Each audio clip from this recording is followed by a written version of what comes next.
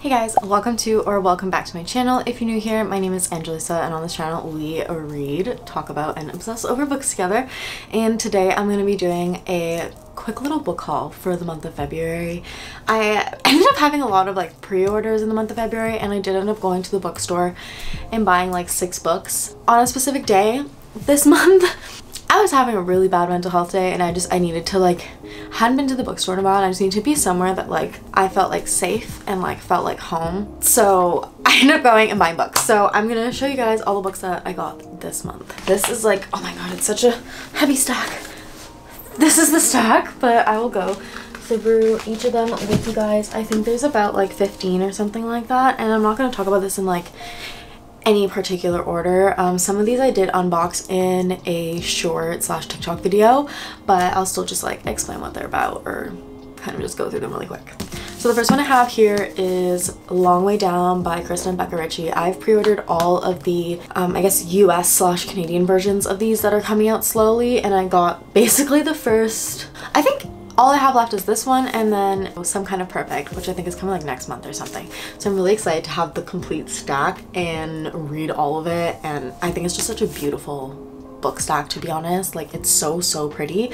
I'm just staring at them on my bookshelf right now, but yeah, so I'm really excited about this one, and I really just enjoyed the writing in the first one, and I'm halfway through the second.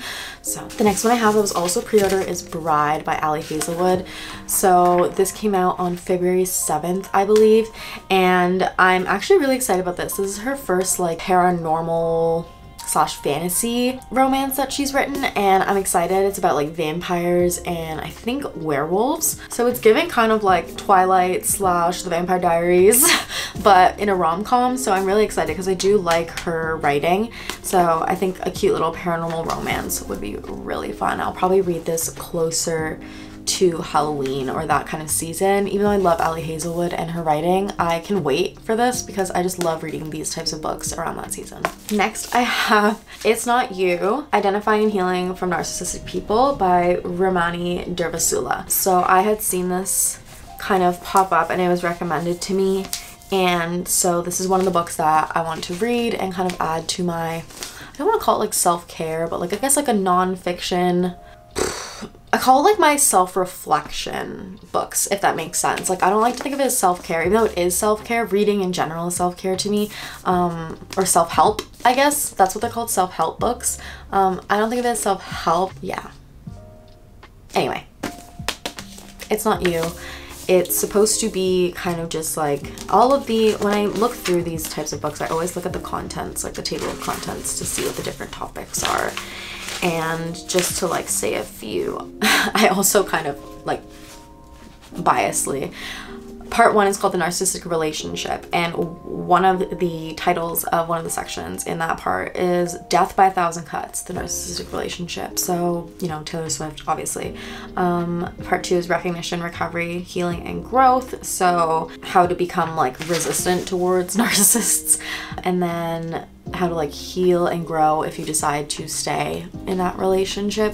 So yeah, if you happen to have a narcissistic person in your life and you want to kind of work through how to identify that and heal from it, whether it be with that person or without, you can try and pick this up and see if you'll like it. I will let you guys know how it goes. I will read it eventually.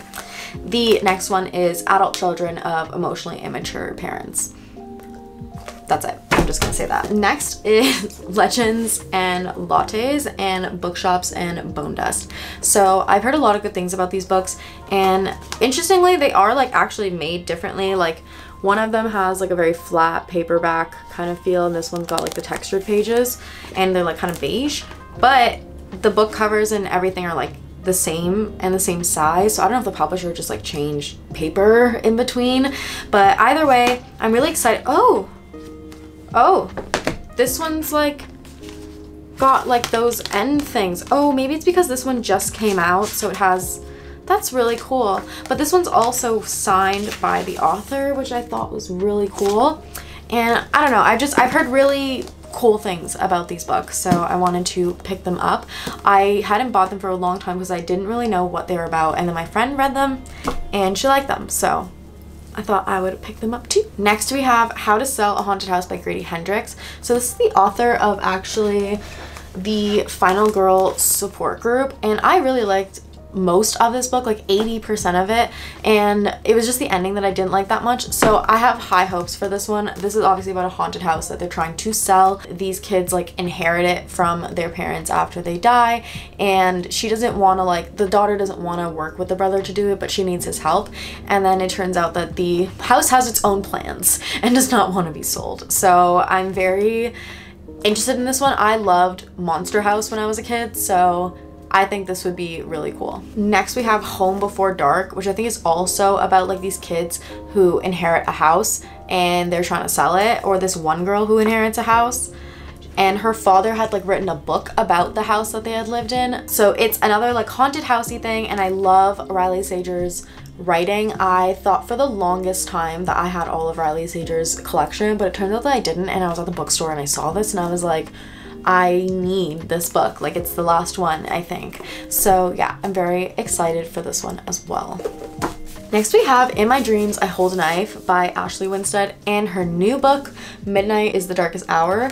And I got this recommendation from my best friend Rowan. She really loved this book. She said it's not like a typical thriller mystery and that it's a little bit different, and I was really excited. 6 friends, 1 college reunion, 1 unsolved murder. So it also sounds like a dark academia, which is fun. And then this is her newer book, and it's about, ooh, it says that it's for fans of Verity and A Flicker in the Dark. The synopsis is kind of reminding me of like Midnight Mass, like the Netflix series. So I don't know, but I am excited for this because Where the Crawdads Sing meets Twilight meets Thelma and Louise. Like, what? Like, there's so many different things being said about this book, but I was really excited about it, and when I saw it, I was like, ooh, it's the author of In My Dreams I Hold a Knife, which Rowan really liked, so I picked up both because, again, I was having a really bad mental health day and just had to go shopping. Next, we have a pre-order that came in, Girl Abroad by Elle Kennedy. I was so excited when this came in. I think it's such a beautiful, beautiful book. I think this is the Indigo exclusive one. It's Elle Kennedy's like new, I don't know if it's gonna be like solo or if she's gonna have like a companion series on this, but I'm excited for this. It's based in London, and it just, the cover just gives like all the vibes, and I just realized it really matches this room really cutely. So yeah, I'm very excited about this, and I love Elle Kennedy's writing. She's studying, so basically Abby is studying abroad for a year in London, and she has this rock star father, but he's very like overbearing, I guess.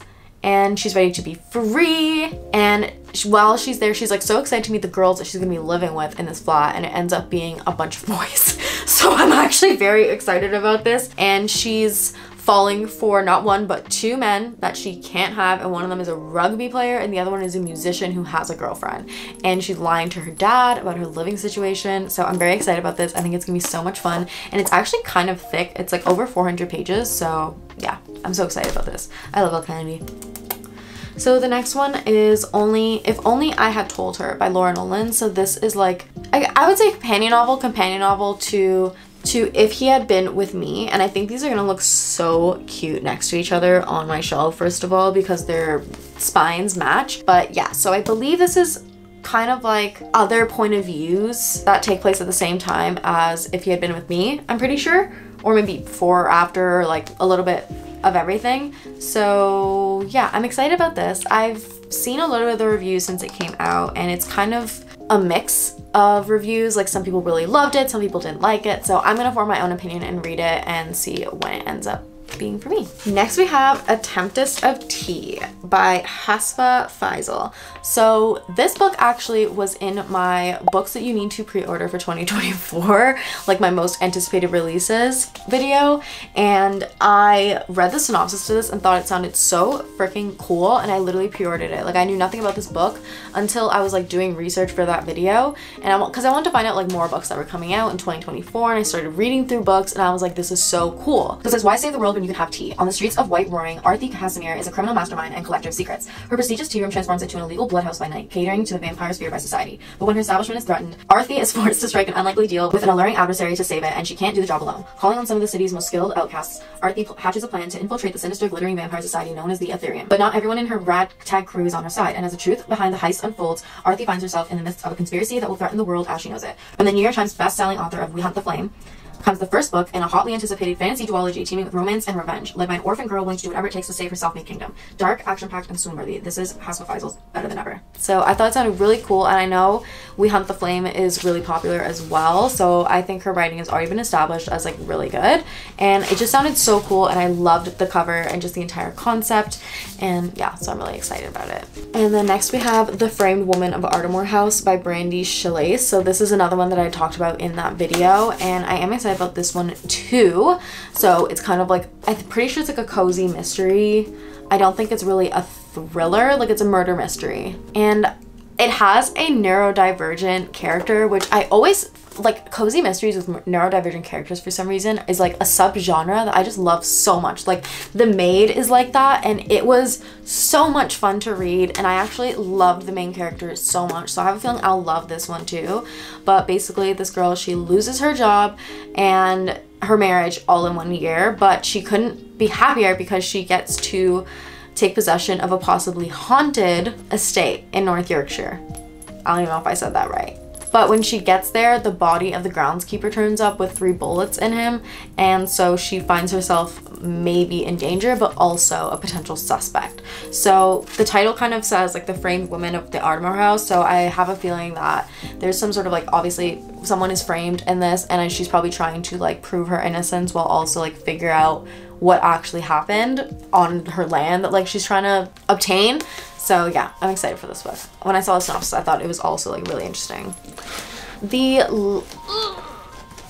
last few books I have on here I unboxed in that short, but one of them I didn't. So the first one that I have is The Secret Garden, and these are all like painted editions, and I just want to like show you guys kind of up close in this video. So it's absolutely beautiful. It's a whole garden wrapped around, and then it has gold foiled edges and also like gold foiling for the title here on the front. I mean, sorry, this is the back. It has like a quote on the back, and then the front has it here as well. And I think it's just so gorgeous, and it also comes with this like beautiful like slip cover to put on top of it to protect it, and also like I think it's just an added level of like beautifulness to it. Like I'm so excited to put these on display up here. But yeah, so that's The Secret Garden. Next we have Winnie the Pooh, which I know that sounds very like weird, but this is actually my favorite, like my favorite childhood story. And I had Winnie the Pooh everything. Like I had the bedding, I had all the movies, like the VHSs. I watched it very often, and I loved Winnie the Pooh. I loved Piglet, I loved Tigger, like Eeyore, like they are my gang from when I was a child.